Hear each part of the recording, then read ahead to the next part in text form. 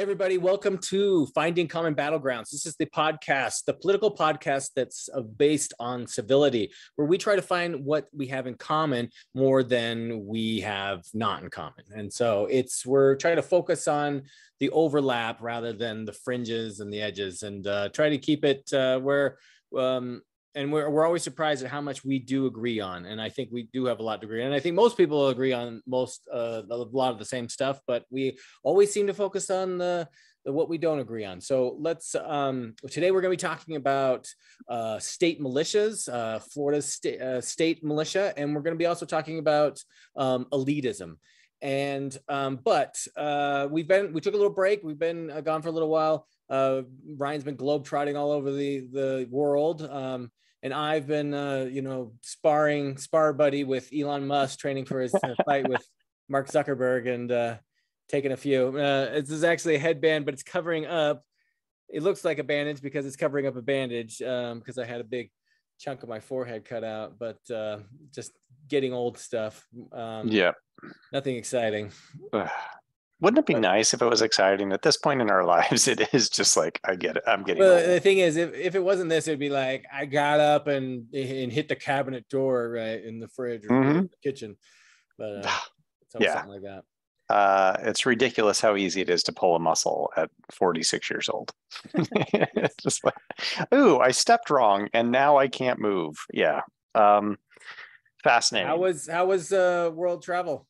Yeah, so I have been to a ridiculous number of countries this summer, and I do have a story that I'm going to share with our listeners. I'd be really interested in people's feedback because I think this is actually really fascinating. You can tell me like, oh wow, Ryan, that is the dumbest story you've ever told, right? But I thought it was actually pretty fun. Not fun, but interesting. So. I was in Australia, got to go to Tasmania. That was all fun. I can talk about some of that stuff some other time. But then on my way back, I stopped in Taiwan for another conference, right? So this is all work-related travel. I was giving presentations at these conferences. But at the end of the conference in Taiwan, I stayed on for 3 days to go do a hike because Tom and I like to hike, right? So this is us, this is kind of that same thing. And I ended up hiking the highest point, Mount Jade, right? Yushan is what it's called. But it's Mount Jade, which is the tallest mountain in Taiwan. It's about 12,000 something feet. So it's a decent sized mountain. I'm not going to go into all the details. It's very complicated logistically, but most of the people who hike that mountain, there's a mountain lodge that's like not quite a mile below the summit. And most people will actually spend the night there, right? And you have to get permits, and it's a long, complicated story. But I did get the permit, and that permit allows you to stay at the lodge. And I've actually done this once before in Europe, so I kind of had an idea of what it was like. So this piece actually involves the lodge, which was actually really interesting. So I got a little later start than I wanted, but I made pretty good time. It's about, what was it? I want to say 8 kilometers from the trailhead. It's a little bit longer than that, but about 8 kilometers from the trailhead to the lodge. And then from there, it's like 2 kilometers up to the summit. So it's about a mile. So I actually made pretty good time. I'm a pretty fast hiker. Tom and I both hike fairly fast. So I passed a bunch of people on the way up to the lodge. Okay. And keep in mind, I know 2 words in Chinese, which is the language they speak there, right? Taiwanese or Chinese. Ni hao, hello, right? And shishi, thank you. So that's basically all I know in Chinese. So as I'm passing people, I'm often saying like ni hao or whatever. And it was actually, the passing people is part of the story because I did pass a fair number of people where I was moving faster than they were. So they would get off to the side and I was like, shishi, thank you. And I'd just keep passing. A fair number of people, though, very quickly noticed that I looked different from everybody else, right? I'm the American and they were not from the US, right? So I would say probably a third of them, when I would say like ni hao, hello, they would say good morning in English, right? They would say good morning in English because that's a phrase that they clearly know. And so they would say good morning. And many times they would smile, right? And I was like, oh, cool, right? Like I'm in the middle of nowhere, like literally there's nothing around for miles. I'm at the top of this mountain.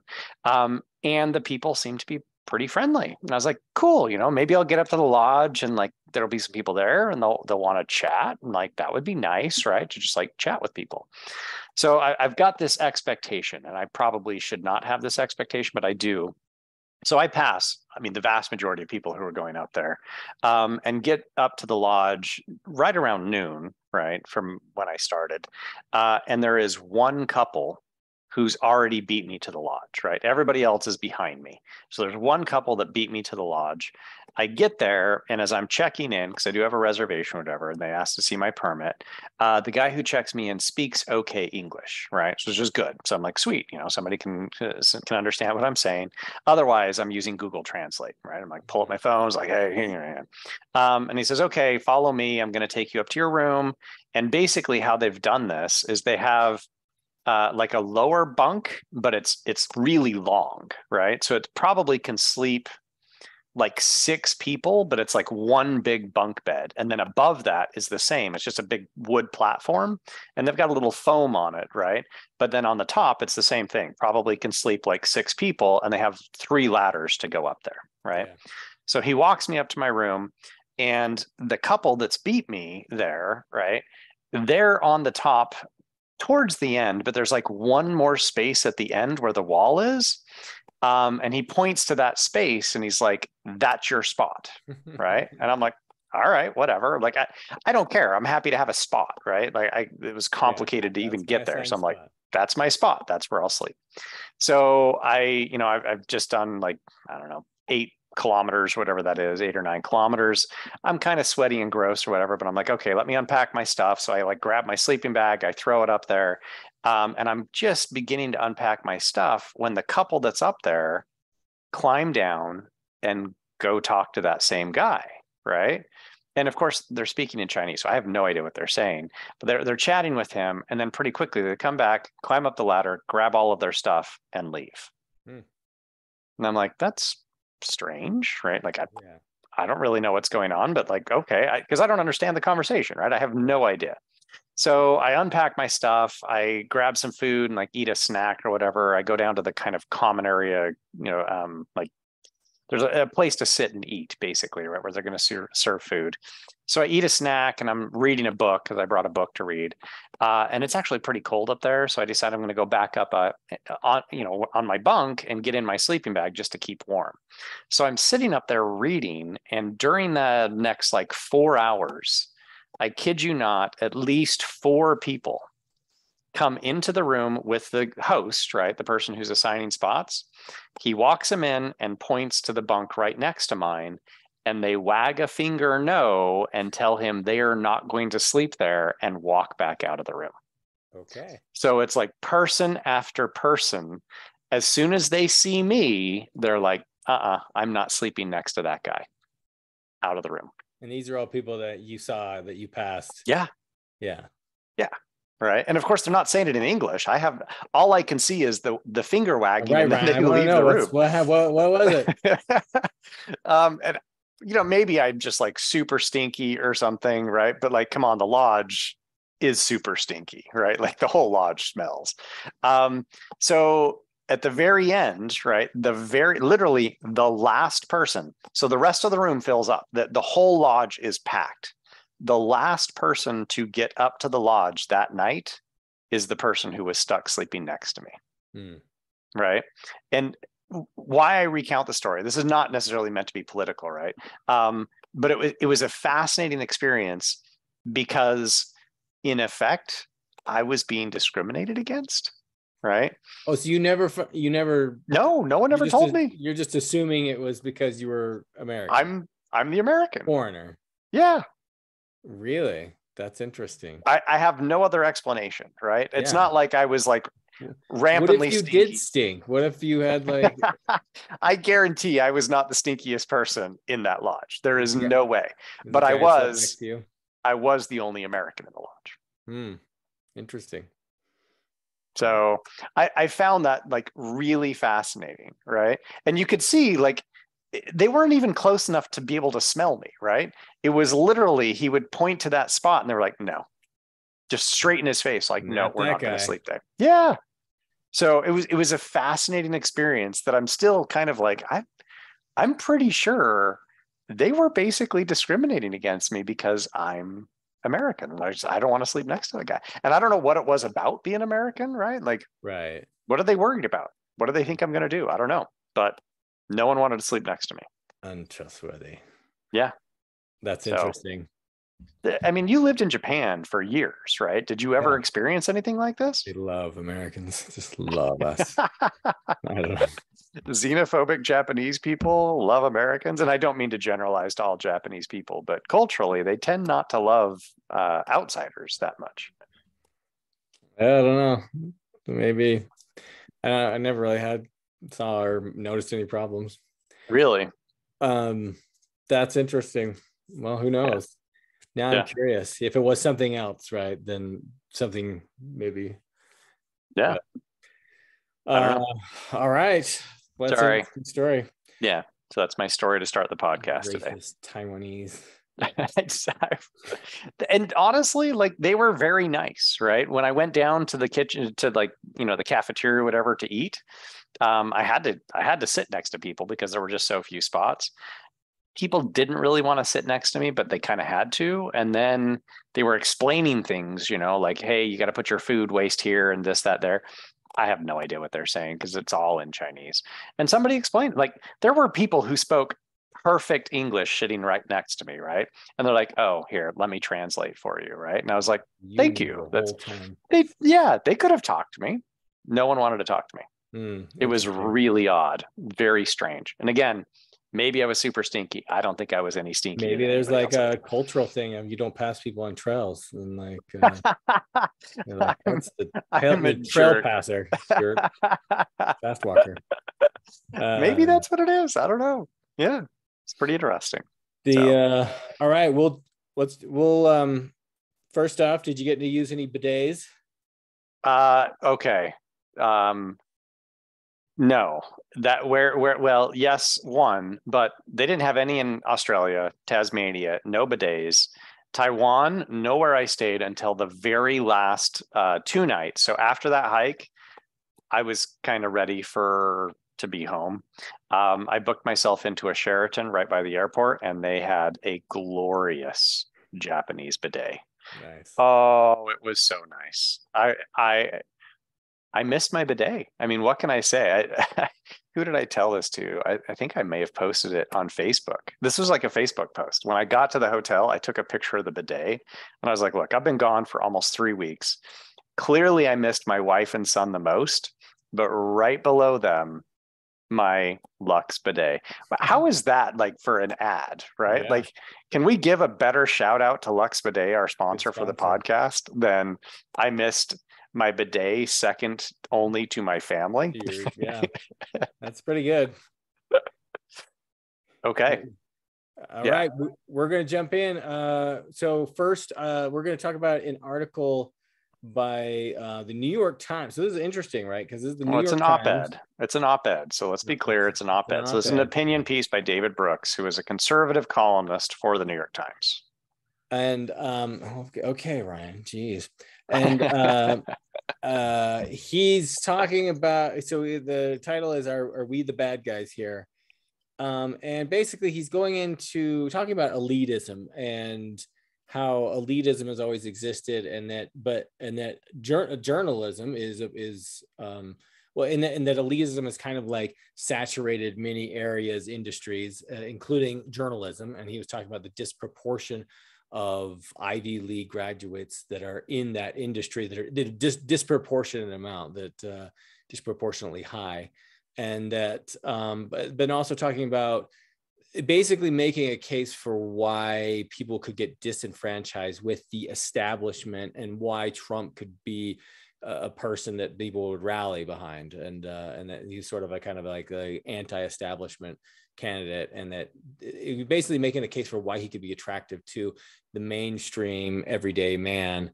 and how it's, you know, an elitist couldn't understand it and never would. And it's because and one of his cases he makes is that there's been like a double standard throughout history of elitism getting special cases. And you know, he talks about being, you know, the draft, Vietnam draft, and you know, elitists can get these college deferments or whatever they're called.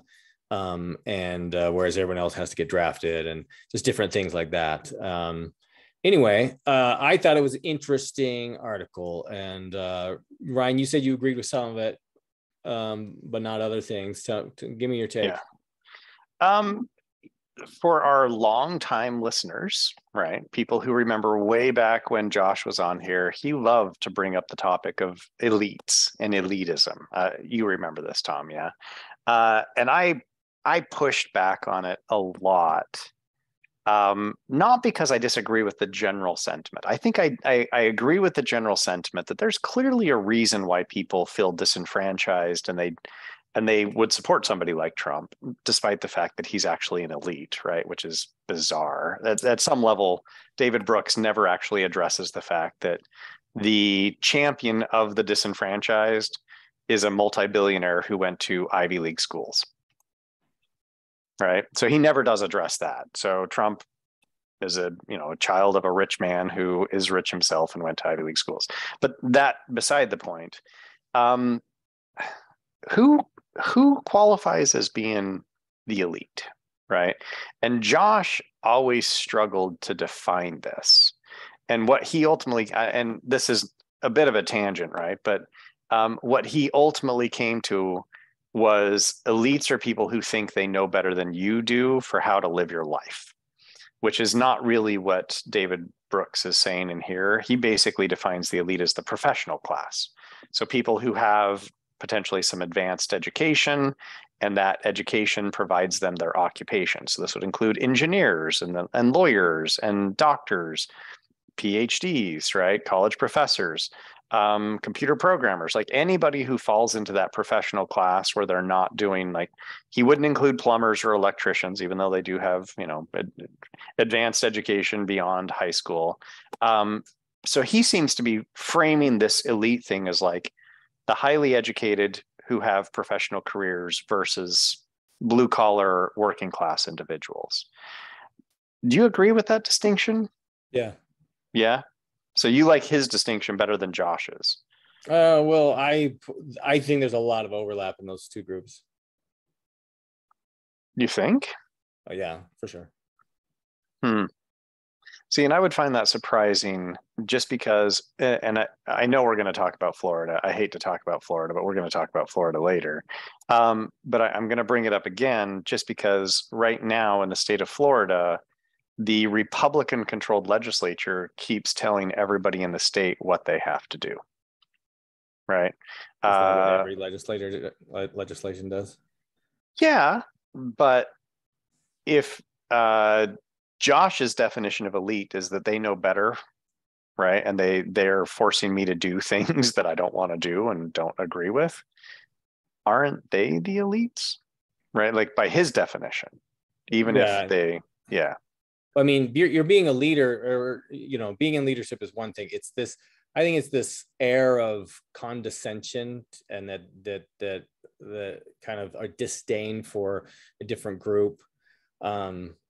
There's this, and I actually was thinking about this when I read this article, but there's these memes, and somebody brought it up. I think it was on Bill Maher's show or something like that. Someone brought up the memes, and they're memes, and they say flyover states, and it's like the United States, and it's like flyover states, and then there's another one that says F-U-istan or something like that, and it's like showing all the middle states. Right.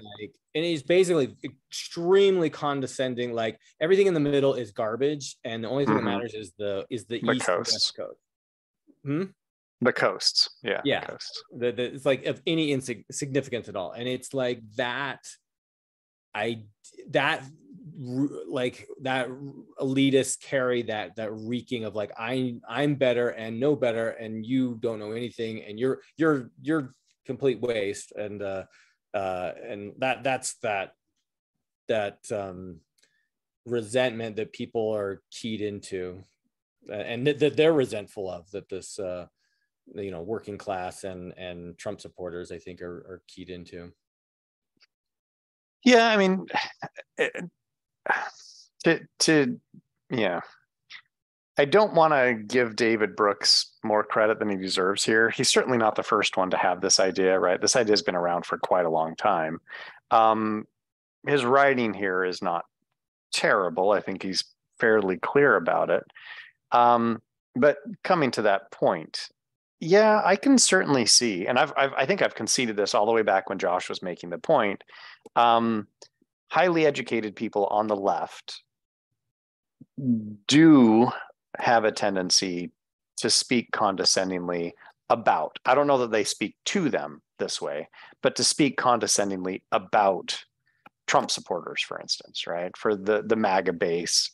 I don't know that they would do that with just like your average person, right? But certainly about the opposition. But isn't that basically what Trump supporters say about the left? Right? I mean, they're very condescending and demeaning about them too. It's just, it's done in different ways. Yeah. Right. It's definitely them looking back up and giving the middle finger back up. Right. And right. It's, so it's actually, there's this, what was interesting is how I got keyed in on this was a news reel, and they were talking about this article, and then, and it was on Fox, and they showed a snippet, and they basically, it was like a mural or something like that, and they have a bunch of snippets of newscasters making fun, mocking Trump supporters. And it was interesting, all these little things are like, oh yeah, and they're just like, and it was like Don Lemon and all these like major mainstream media outlets, and they're just, it was like a couple of minutes long of like people just dogging on if you're a Trump supporter or if you're a Republican or something like that, and how stupid you were. And I thought that was interesting. And so, I mean, it definitely went along with the narrative that it supported the narrative that there's an air of like, we know best. So I do tie those two together. Are there conservative, professional working class? Yeah, of course. Right. And there's plenty of them, and I'm part of that group, and so but I definitely rub shoulders with those that are on that, I would feel, are in that other camp, the elitist camp. Yeah. Okay, can I ask a politically incorrect question? Sure. Is it possible, okay, that there's a little bit of truth behind some of those claims about some Trump supporters not being the smartest cookies around? Oh, for sure. Okay. Yeah. And I mean, I'm thinking, yeah, and they probably be the first to admit that, right? They're part of the get her done class, right? And there are a lot of working professionals, blue collar, and that's, I think that makes them an easy target, right, of this kind of condescension. But I don't think it's one, compassionate, and two, it's not productive. But so I'm not going to disagree with you, right? I don't think it's productive to just insult the opposition and to find easy ways to insult the opposition. I absolutely agree with that. It makes for cheap laughs, and it makes for cheap content, right? So it's very easy. I'm trying to remember, he was a former correspondent on The Daily Show, but he's now got like a YouTube series where he just goes out and interviews Trump supporters at Trump rallies. Yeah, I know who you're talking about. I'm forgetting his name, but yes. It's not hard for him. And granted, it's all edited. It's all edited. He cherry picked every. I'm sure he cherry picked, right? Maybe 90% of the people he interviews are like erudite, smart, politically savvy operators who have clear reasons for why they're supporting Trump, and they can articulate them in very coherent fashion. And then he picks the 10% who, holy crap, you're like, wow.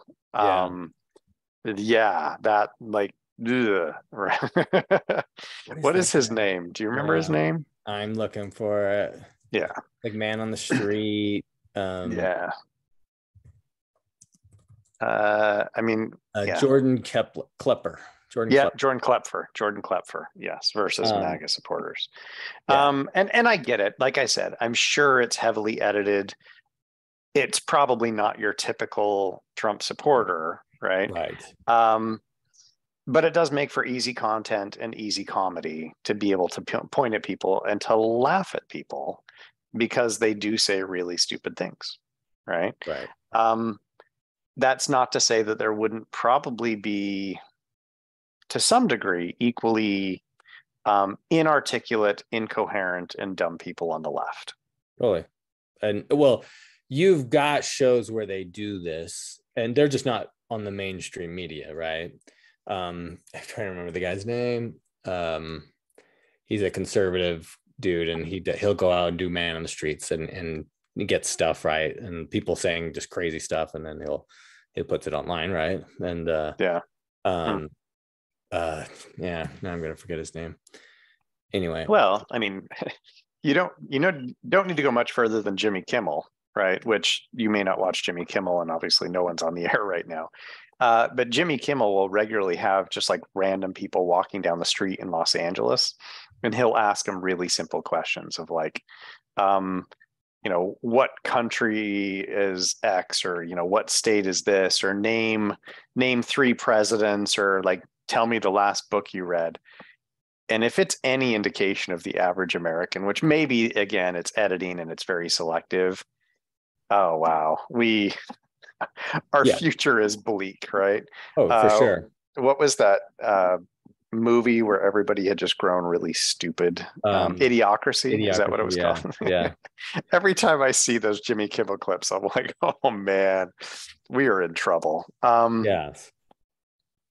I don't know. And right now we are in fact laughing at people who aren't particularly articulate and maybe smart.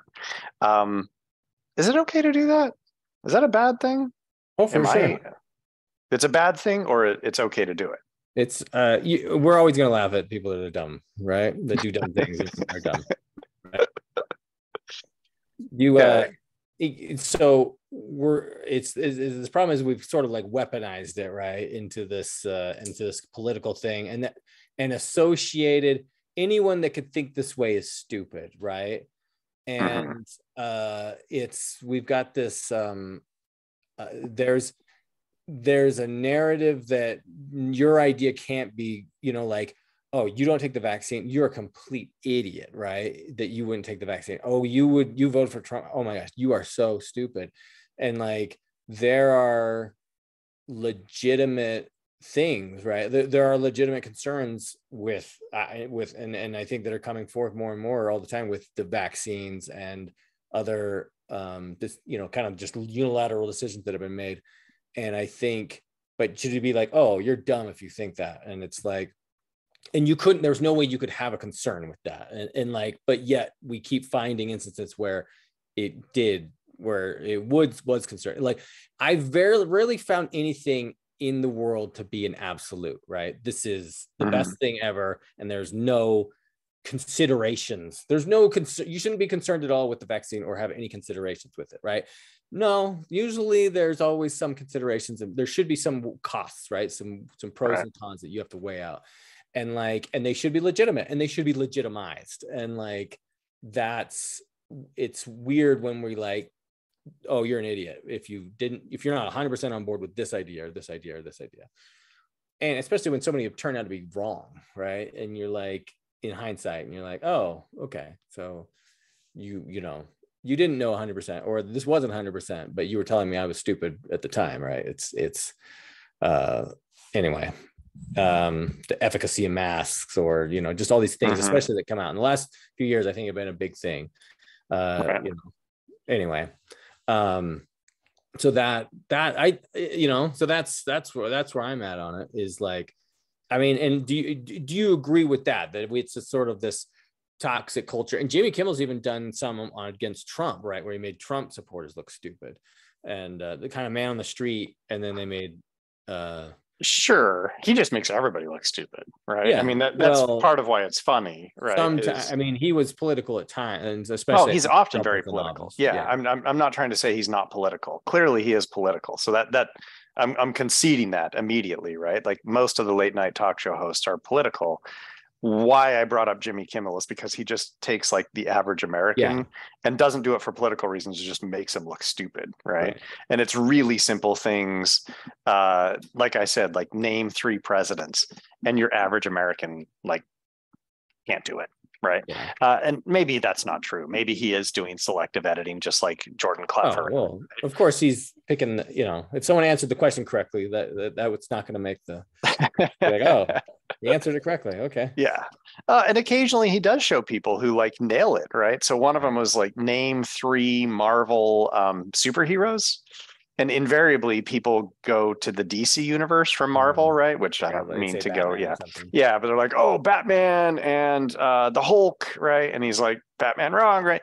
But he did have one on there who was like named like 15, just boom, boom, boom, boom, boom. And they're like, oh, we picked the wrong person, right? But they will keep some of them, right, as a good contrast occasionally. But I'm sure, again, there's selective editing. I think it's a totally valid point. What David Brooks is saying. Have you seen Dave Chappelle's finish your thought and I'll go. I mean, we can come back to that. I do think it's a valid point. Okay. Is it then justifiable as a response to then flip that and be like, okay, and this is because we think you're condescending, whether they are or not, right? And I don't know if you remember, we had this conversation with Josh forever ago. Because our dad was a general contractor, I've poured concrete, I've done electrical, I've done plumbing, right? That is hard work. I never look down on plumbers, electricians, people who do construction. If anything, I'm going to be like, hey, can I give you something to drink? Can I give you food, right? Like, I really appreciate the work they do because I don't want to have to do that work. Right. I have a job where I get to sit in an air-conditioned office at a computer and then teach people, right? Like I have a great job where I don't have to do the manual labor, and I'm very appreciative of that. So yeah, certainly there are people who are condescending and demeaning towards people who don't have the same level of education or job that they do. They're not professionals or whatever. But does that then allow those who feel like they're being condescended to? Is that justification for them to support someone like Trump?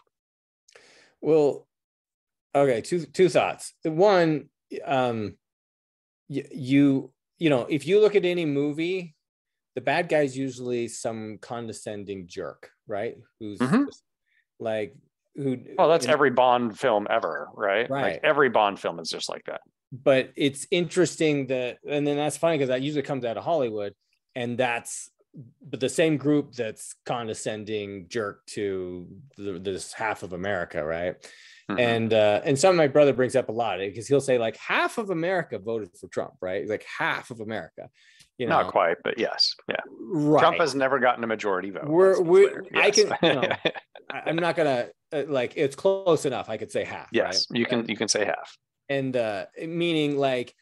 That's it's not some weird little off group, right? That was half of America went and voted for Trump, and then you're like, so that's like that's a lot of people, and not all of them are stupid, and so that's basically that's 1 out of every 2 that's that you're going to see is going to be a Trump supporter, or at least sorry, not a Trump supporter, but at least voted for Trump, and I think that says something. But the other part is, it is. So I'm like that. That's what we define usually as the bad guy, is the person is usually done based off of their how they treat other people, and if they're condescending to them, if they just put them in they prejudge a person just based on maybe a political beliefs or religious beliefs or something like that, right? That's a bigot. That's what discrimination is. And then that's sort of that group that's doing that. So it's like, that's how Hollywood's defining villains, right? So I agree with you. I do think it is. I think it's a real thing, and I think it's a problem. And because I think when you think of someone that's stupid, you can't have productive dialogue with them, right? Because you're like, oh, you're an idiot. You don't know. Right. And I would say this: you have there's a lot of people that are like, I don't know if you've seen the videos. There's videos of people that go and work. And they're like work at Microsoft. There's this like famous one where this girl's like, and then I went to, she worked at Google. I think she worked at Google, and she's like showing her day, and she's just dicking around all day long. And then we went this in the office is built in this museum. So we went through the museum and we did this thing, and then I got a latte, and then I went over here and got this free meal. And like she probably did like an hour of actual work, right? And you're like, and she doesn't seem like she's that smart, right? But she's in the elite club. She's just in the club by virtue of she has a professional job, right? Right. And so like there's plenty of dumb people in the elite side as well, that they're just elite just because they have a professional job. They work in an office. Trust me, I know that. Yes. Yeah. I'm very well aware of that fact. But so there's an SNL opening dialogue by Dave Chappelle. I saw it. Yeah. You've seen it. Yeah. Oh, yeah, of course. Why the Trump, he's like, I can see why people supported Trump, right? Because he said, I'm the guy who's violating the system, and I'm telling you I'm violating the system, right? I'm cheating, and I've told you all I'm cheating, right? Yes. I'm the one doing it. And now I'm going to go back and I'm going to continue cheating. Yeah. Yes, right? Exactly. And David Brooks actually ends his article by saying the reason why everybody likes Trump is because he's sticking his thumb in the eye of the elites. Right. Right. I mean, again, I don't love that. Right. And it's almost like it's a non sequitur. It doesn't necessarily follow that all of these people who feel marginalized by the mainstream media, by Hollywood, by all of us, that they should then be like, and Trump is our hero, right? It would make so much more sense if their hero was, who's the Montana senator who's like a working class, like cowboy, right? Like that would make so much more sense to me if it was like somebody who was not a New York elitist. So we're gonna get behind this elitist. Yes, right. Yeah, I mean, I get that. Like he's their mouthpiece, right? He will say things nobody. Because here's the thing: they got behind Mitt Romney, right? And Mitt Romney's a soft-spoken, nice guy, and they were like, "Ooh, screw that!" And like Trump says, Trump is potent with his statements. And they loved it. And like that's why they love him, is because he and so like I don't think they love it. I don't think that, yes, I agree that it's weird that he is an elitist, but I don't think that's the reason why they love him. No, I think they love him because he has no filter, right? And at some level, I mean, it's going to sound terrible, I don't think Trump's all that smart, right? I mean, we've talked about this on the show before. Yeah. Part of the reason why I think DeSantis is scarier than Trump is because DeSantis is actually smarter than Trump, right? So I disagree with their politics for both of them, but Trump is not a smooth operator. And Josh actually, I think, won the argument when we were debating, like, did Trump collude with the Russians to rig the election? And Josh's argument was like, Trump's not smart enough to do it. And I was like, okay, you win, right? Like, yeah, you're absolutely right. DeSantis is smart enough to do it. He's smooth, not a smooth operator is probably a good statement. It's that, I agree. He's just kind of like a bull in a china shop and absolutely just kind of smashing through. And you say he's not smart. I think he's very smart, but I think he's too much of a megalomaniac to like do anything diabolical, right? It's just him. Trump? It's him and being corrupt and being reckless, right? I think it's more of the problem. Well, and I will concede one area, because people can be smart in different ways, right? I don't think Trump is particularly smart in like the sense that again, me as an elite, like I would value the smartness. I think Trump is one of the world's best con men, right? Like he could con me out of my house, right? If I didn't know the guy, he could show up to my house and within an hour, I'd be like, here are the keys, here's the deed to the house, right? Like he is a very smooth operator that way. Right. But he like, if you just listen to him talk, he's not particularly coherent, right? He talks around things like he talks in a very weird way. Yes, it drives me bonkers because and there is the guy on Saturday Night Live who does like a really good, he'll periodically do Trump impressions, right? And it's funny because they'll have like a list, I don't know if you watch it, but they'll have a list of like 10 completely random words. And he'll start with the first one. Right.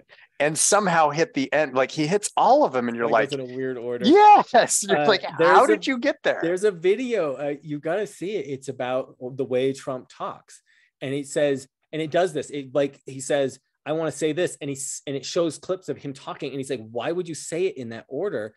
And it basically, but he makes a case for it. He says he's doing it to emphasize. He's putting emphasis on the first and the last words, and he'll repeat words, right? He'll repeat them. And he's putting emphasis on because they're power words. And he was basically saying it's a lot more, it's a stronger sentence, but like grammatically, it doesn't make sense. And I was like, that's really interesting. Well, I think, here's the thing. Like, I know that we're doing on this, we weren't meant to go on Trump. That's okay. Yeah. There's a whole, there's a charisma video about Trump and handshakes. I don't know if you've seen any of these where he does a power handshake. And there's a whole thing on it. And he shows them with world leaders. He grabs them and he pulls them. You've seen it? Pulls them. Yes, I've seen that. Because it's about him getting power over them. Yes. And so in that, here's the thing. Yeah, it's like almost a con man move. And it's also, that's what leadership is, right? Is these power moves, right? Like I'm in charge. That's like superficial, 100%. Jokish leadership, right? Like a true leader would never do this. Somebody that you're like, wow, this is like, okay, hypothetically, right? Do you think Jesus Christ would have been like, I'm going to emphasize power words and I'm going to grab people and pull them in, right? Like, right. No. Right? They did kill Jesus Christ, though. You remember that? I don't know. Well, I was going to use Martin Luther King, right? And I don't think Martin Luther King would, and they killed him too, They killed him too. Yeah. When we talk about Trump as like a leader, right? It's all fake. It's all, he knows he's acting, right? Like he's doing things that he thinks are what leaders would do, but like when he's shaking hands with actual leaders, they're like, what is wrong with you? Right. Yeah, like everything you're doing is wrong. Oh, he does weird stuff. Like there's a video where they're doing the UN or the G20 summit and he's like shoving people to get to the front of the picture. It's like, he does weird stuff. Right. But like everything is for that. Yes.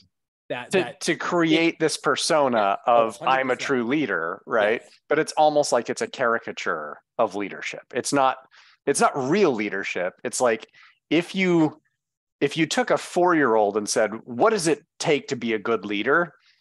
It's Donald Trump, right? It's like, I'm loud, I'm annoying, I shake people's hands in weird ways, I say strange stuff, right? I push my way to the front. Right. These are what leaders I'm a leader. But the problem is there are a lot of people that are leaders that do that, that got into their leadership positions through these means. Yeah. It's so bizarre. It is bizarre. Yes, I agree. Again, I would be so much more sympathetic, and I am sympathetic. Don't get me wrong. To the point that David Brooks is making, the elites are condescending. Let's use his definition, and we'll just admit that, right? But if the leader that these people had picked was not Donald Trump, right? But legit was like a cowboy or a plumber, right? Like someone who was still charismatic, but literally came from the working class and represented their values in any meaningful way, I would be so much more sympathetic, right? I just really struggle that their hero is a billionaire from New York City with an Ivy League education. Well, yeah, there's some hypocrisy there. Tons, so much, right? I agree. And at the end of the day, do you think Donald Trump actually wants to hang out with any of those people who support him? They can't even get into his club. right? So Like, would you agree that if there was, I'm trying to think of an example, like, yeah, maybe this Montana governor, I don't even know. I'm trying to remember his name, but there's, if he said, talked the way Donald Trump like had this, would talk the way he did and got the attention that he did, I think everyone would coalesce around him too. Would you agree? It's not his stature as a rich guy. It's the way he talks and the clout he has. Yeah, possibly. It was John Tester who I was thinking of. I'm trying to remember what his background is. Yeah, he's a farmer. Yeah. He's a farmer, right? Like, total respect for the guy. He's right. a farmer, right? Probably a salt of the earth kind of guy. Yeah. And that's like, if he was their leader and he was honest, right? Like, right. I would love somebody who's just honest. Yes. And a farmer, then I would be like, hey, you have total respect. You have the moral high ground. Yes, I would concede this, right?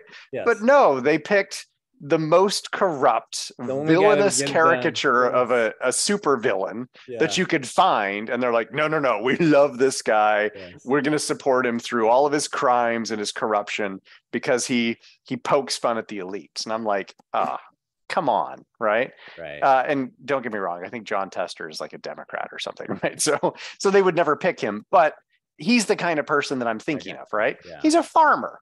Pick a farmer, right? Pick somebody not a billionaire from New York City. So I don't know. I don't know if that was where you wanted to go with this. Again, I think we have a lot of common ground here. I just really struggle with like the non sequitur to they have legitimate grievances. And so they picked this guy to lead them. Right. That's really, I struggle with that. That's interesting that's the thing you struggle with. I'm conceding the grievances. I don't have a problem with them having grievances. Yeah. That's interesting. All right, let's move on to my article. Yeah, give us the summarize it for the audience. Yeah, it's just such a weird thing. So we're going to Florida politics. Apologies in advance, right? I always talk about Florida politics, but this is something that DeSantis did in the last couple of years that's just kind of weird, right? So it's not even, maybe it's political, but it's just really weird. All states basically have National Guard, right? So we have this National Guard, they train at the state level or whatever, and they can get called up for national responsibilities. A lot of states have gotten rid of a state guard, right? Which is effectively like a state level militia. Ron DeSantis brought back the state guard, and he got funding from the Florida legislature to provide training for this state guard. When he pitched it to the legislature, the argument was that the state guard was going to get called up to help in situations where there was an emergency. A hurricane hits, we need a state guard, right? I don't know why we would need more than the National Guard, but that's fine. We need a state guard. So that's what he pitched it as like an emergency response group that would then, help with emergencies or whatever. Then he gets the money and they start their training. And it turns out that it's a military boot camp, and he wants to use them to like eject migrants out of the country and to send them on personal missions that he's like, I'm going to send you to Texas to help protect the border, right? And he's literally doing like a military boot camp. And the headline of this article is military veterans quit DeSantis's Florida State Guard over militia-like training, right? And it talks about like some of the people who signed up for this are retired veterans who have disabilities, right? Like they've got a bad back, but they thought they were just going to go help people, like handing out water and stuff, maybe doing some rescue things. And no, he's got them rappelling from, buildings and climbing under barbed wire. And then one of them, right? I should find the specific one, but there's a guy in here who, let me see if I can find who it was. But he's like a former veteran who filed a complaint with the local police because he was complaining about how they were being treated. And they so disregarded his complaint that they actually were physically violent with him and threw him into a van and actually hurt him even more. And so he filed a police complaint against Ron DeSantis's state guard, Mhm. right? And I don't know that I have like a big takeaway from this other than like, what the hell is Ron DeSantis doing? And you know, he's burning cash for no reason, which he does this all the time. But like, what the hell, Tom? What is this? What is he doing? What is going on? Yeah. So I read the article. It's interesting because it got me a little curious because I was like, okay, state guard versus National Guard, right? And yeah, I think you kind of explained it, but yeah, National Guard is kind of like at the behest of the federal government, right? And can I think the federal government could pull the Florida National Guard over to like Alabama to help with something cross state lines, whereas the state guard is solely under the management of the governor, and usually can't go outside the state unless they're invited by another state, like going to Texas, right? So it's basically like their only elite guard, right? Is basically what it'd be. And so I looked that up, right? And so the article did say like half of the states have a state guard, and but it's unclear what state of what status those are in. So I looked at Utah, and Utah has an inactive state guard. So we have it, but we're not doing anything with it. And I think that's what the Florida was as well. It was just it was inactive. Yeah. And I'm wondering maybe most of these states are inactive in that they don't have anything. So it's interesting. So I mean, I'm going to play both sides of this because so I mean the thing is they just had a graduation. They graduated their first group of 120 guards. So they've got 120 elite guards that are going to go do whatever Ron DeSantis wants. Yes, assassinate the Ecuador presidential candidates, and I'm sure they were behind it.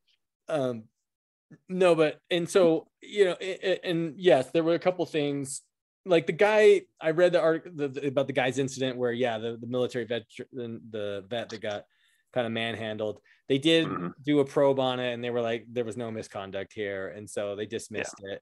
And I think like in any situation, any boot camp or anything like that, there's going to be some people that are going to wash out and be disenfranchised, right? And you're going to be like, they were mean, right? They suck. Sure. Right? I'm going to complain. So it's hard to say. They did increase the funding. And so I guess they've allotted up to like, I think 10,000 recruits. No, 1,500. Yeah, but it was originally like 500 and now it's 1,500. So they've increased it and they increased funding. And they were even saying like maybe buying helicopters and stuff like that. And so it's, that's interesting. I don't, so like, I think this is a big nothing burger, but in that, so I will play both sides of this. I think it's a big nothing burger. I don't think there's anything really here for the most part, but I will say like, elite guards that are groups of guards that are under certain control is sort of like what's the word, it is this usually always accompanies but bad players throughout history, right? And it's you had Hitler and the SS, right, and they would do their stuff, and you have and the funny thing is this was actually I'm trying to think of some other instances, but because the Russians had somebody, was the gulags, or it was the gulags were the locations, but Gestapo, and the Gestapo's, things like that, right? You always have this thing, and the funny thing, irony is I was bringing this up about the FBI, which is under the jurisdiction of the president, is that they are being misused and abusing their power to like change meddle with the election and things like that. And so and then I brought up the Praetorian Guard, or that in Roman times, and like they would mess with elections, they would mess with stuff all the time, and like that is so like when people start doing this, like I gotta get my own guard, it's always like little red flag, right? Like, what are you doing, right? So I'm with you, like that's weird, why would you do that, right? But But yeah, I don't think this is anything, but I do. It is like a small red flag of like, what are you doing here? Yeah. I do. There was one other thought, and that I think we are seeing, there's a lot of talk about deglobalization and a lot of localization of certain things. Like they're talking about, we're going to relocate a lot of manufacturing into the United States because we're seeing sort of this, we're seeing deglobalization, and we're not going to rely on China as much to be the world factory, things like that. And I think that's going to transcend a lot of different ways. And like, obviously the union is still together, it hasn't broken apart yet. So, you probably don't need military force yet, but like, that's, these are all like things, right? Of like, I think people are kind of re-examining their backyard and being like, okay, what do we have here? What's here? What do we need to be more self-sufficient? And I don't think that's necessarily a bad thing, but I think it's a little bit, I think everybody is sort of doing that to some extent or another, like every kind of government, city, state, federal. Yeah. Anyway, that's my take. Okay. I like your take. I think you're probably right. I think it's largely a nothing burger. I think that's generally true. It's a big waste, right? So if nothing burgers count as like a big waste of money, I think that's probably what it is. But I like your second point of like, what are you doing, right? Why do you need your own personal guard, right? That seems really fishy and it's weird. I had this history teacher. He was really good, but there was this funny thing he talked about, and I'm trying to think of the examples, but he talked about leaders and his presidents. There's three times that presidents would start designing their own uniforms for the military.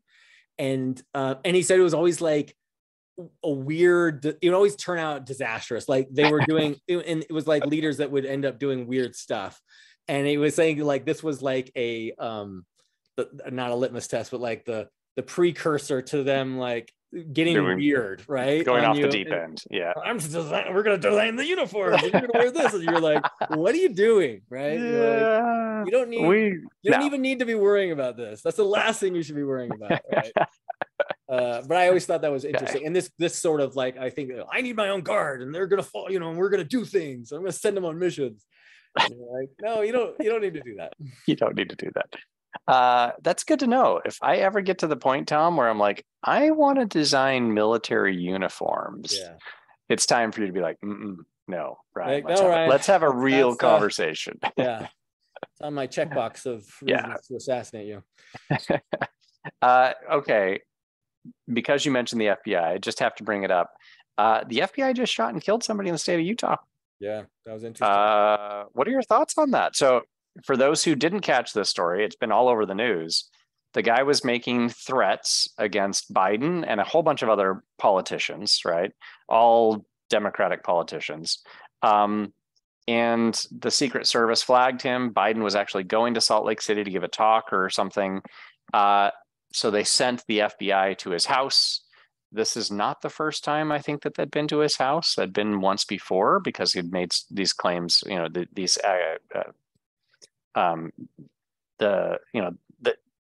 statements, right, that he was going to do this before, these threats. That's what I was looking for.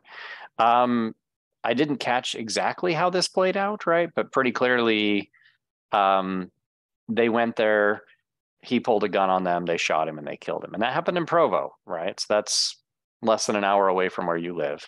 Yeah. What was your take on it?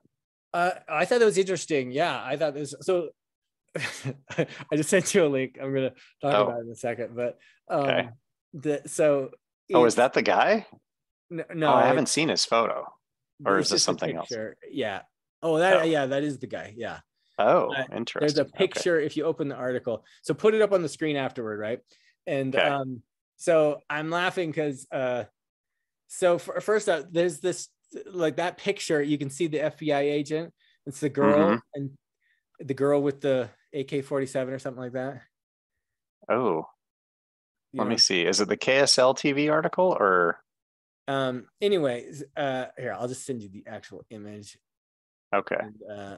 Because I'm looking at a picture of the guy.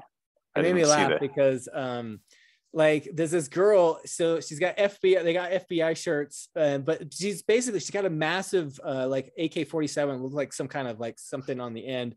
She's wearing khakis and a polo with this massive. Oh no, that's rifle. a camera, Tom. That's a camera. No. Yeah, the photo you just sent, she's got a camera. Oh, hang on. No, you're right. Okay, fine, good. That's better. I was like, they're sending FBI in with like some big old and like no protective gear and an AK-47. Like, no, she's got a camera. Go.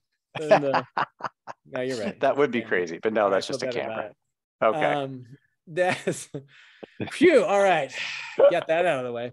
I don't know. It's like you make, because the thing is, people make threats against the president all the time. FBI calls them and they're like, "Oh, I didn't mean it. No, it was just a joke." I didn't know it was illegal to do that. It is in fact illegal to make death threats against the president. You can't do that. Yeah. And so I'm sure this guy, they called him and he was probably like, "Up yours, butthole," right? And then they probably sent agents over, and then he was probably resistive, or probably pulled, like you said, pulled a gun on him, and then he did. They had that was the story, is he pulled a gun on them and they said, lower your gun, and he didn't. They killed him. Yeah. It seems pretty straightforward. It's just one of these cases that just escalated. But, anyway, it's the guy's obviously stupid and didn't easily could have de-escalated that if you wanted. Yes, absolutely. Yeah. Anyway, just thought I'd mention it. I thought it was fascinating. Did that happen yesterday? I think it was like yesterday. Yesterday or the day before, yeah. Yeah. Pretty toxic political environment that we live in these days. Everybody should be listening to this podcast, because if you listen to this podcast, we can't actually guarantee that you won't do this, but we'd like to believe that it will help you see the other side and not want to kill them. Totally. Can we say that? Can we say that about finding common battlegrounds? Yeah. Yeah. I like we said, Ryan and I will, and here's the thing. Ryan and I will agree a lot. And you might be like, oh, well, you guys are like center, left center and right center. Here's the thing. We probably are. And that's because we talk to each other. Yeah. And we concede points to each other, and we're like, yeah, that's nothing. This isn't a big deal. That is, but yeah, I give you that. And yes, that is weird. And I think that's how you get healthy dialogue, is talking to the other side in a constructive way, where you're not like, but what is it where, because when you argue with other people, you believe they're evil, stupid, or uninformed, right? And that's like, you're like, you don't know anything. You're stupid. You're just plain evil. And you're like, actually, most of the side isn't. And if you have a good conversation, you'll find out that they have valid points as well, and just as you do, right? And that's humanity. Yeah. On that note, I think we should wrap it up. What do you think? Yeah, that's good. Yeah. All right. Thanks, everybody. If you have comments, obviously, this gets posted on YouTube. You can drop them up there, or you can email us. findingcommonbattlegrounds@gmail.com, I think, is our email address. I don't think we've ever gotten an email, but you can email us or drop comments in YouTube or something like that.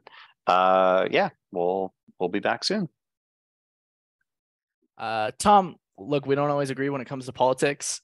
But if there's one thing that we do agree on, it's that there's only one way to clean up after going to the bathroom, and that's with a Lux bidet. Listen, I've been using bidets forever, all right? And Lux is the best, all right? So, I mean, I've got like the little squatty potty thing and the bidet. It's like a whole experience. It's probably one of the highlights of the entire day. But like, it gets me clean, and it gets me ready to talk politics in a civilized manner. Yeah, no, I agree with you on that. Every time that I use a toilet, it doesn't have a bidet. When I go to a friend's house, I just don't use their toilet, first of all.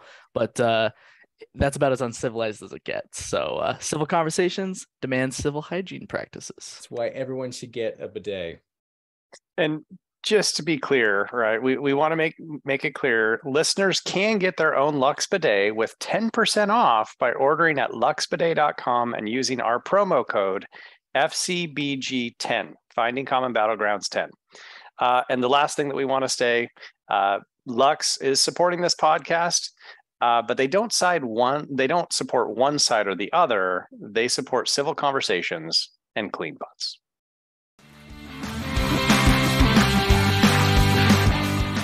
We hope you enjoyed this episode of Finding Common Battlegrounds. The music is by Ben Sound. The views expressed in this podcast are those of the participants and not those of their employers. For more information or more episodes, you can find us at findingcommonbattlegrounds.com.